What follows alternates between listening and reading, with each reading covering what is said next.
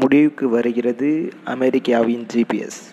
வந்துவிட்டது இந்தியாவின் IRNSS, Indian regional navigation satellite system. இனி யாரும் தப்பிக்க முடியாது. அமெரிக்காவுக்கு சொந்தமானது தான் ஜிபிஎஸ், ரஷ்யாவுக்கு சொந்தமானது தான் குளோனஸ், சீனாவுக்கு சொந்தமானது பிடிஎஸ், ஐரோப்பியாவுக்கு சொந்தமானது GNS ஆர் கலில்லோ. இதுவரை இந்தியாவுக்கு என்று சொந்தமாக நேவிகேஷன் சிஸ்டம் இல்லை. அமெரிக்காவை நம்பியே இந்தியா இருந்து வந்தது. அந்த நேவிகேஷன் சிஸ்டத்திற்கு மொத்தம் 9 செயற்கைக்கோள்கள் தேவை. விண்ணில் 7ம் ஸ்டாண்ட்பியாக மண்ணில் 2ம் தேவை. இதுவரை இந்தியா அரசு 1400 கோடி இத்திட்டத்திற்காக செலவு செய்துள்ளது.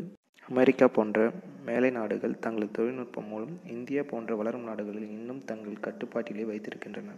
சுருக்கமாக சொல்லப்போனால், அமெரிக்காவின் ஜிபிஎஸ் அமைப்பிற்கு இந்தியாவின் அனைத்து மூலை முடுக்குகளும் தெரியும். கூகுள் மேப் போன்றவை இதன் மூலம் இயங்குகின்றன என்றால் தெரிந்து கொள்ளலாம் நம் நாடு எந்த அளவிற்கு அமெரிக்காவின் தொழில்நுட்ப பிடியில் இருக்கிறது என்று. இதனை அறிந்தே சீனா போன்ற நாடுகள் தங்களுக்கு என்று தனியாக BEIDOU என்ற ஒன்றை உருவாக்கி தங்கள் நாட்டு ரகசியத்தை பாதுகாத்து கொண்டுள்ளது.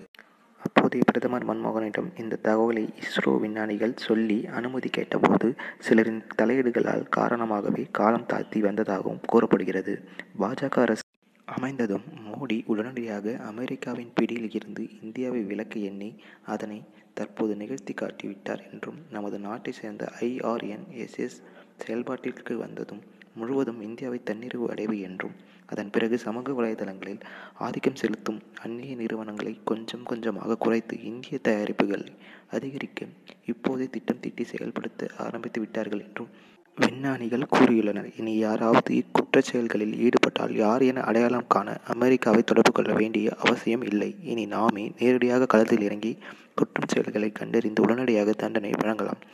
பயங்கரவாதிகள் ஊடுருவல்களை கண்டறிய மற்றும் பல இராணுவ ரீதியிலான பயன்பாட்டில் IRNSS உறுதியாக இருக்கும் என்றும் கூறப்படுகிறது. இனி இந்தியாவின் கட்டுப்பாட்டில் தான் இந்தியா இருக்கும் என்று பல மகிழ்ச்சியான செய்திகளை பகிர்ந்து வருகின்றனர். வாட்ஸ்அப் முதல் ஃபேஸ்புக் என அனைத்து சமூக வலைதளங்களும் தற்போது GPS உதவியுடன் இயங்குவதும் விரைவில் இவை நமது நாட்டின் IRNSS கட்டுப்பாட்டில் கீழ் இயங்கும் என்பது குறிப்பிடத்தக்கது. இதனால் இந்திய அரசுக்கு பல கோடி ரூபாய் வருவாயும் கிடைக்கும். வாழ்க இந்தியா, வளர்க இந்தியா. ஜெய்ஹிந்த். நம்ம சேனலை மறக்காமல் சப்ஸ்கிரைப் பண்ணுங்கள், லைக் பண்ணுங்கள், ஷேர் பண்ணுங்கள். கீழே இருக்கிற பெல் பட்டனை ப்ரெஸ் பண்ணுங்கள்.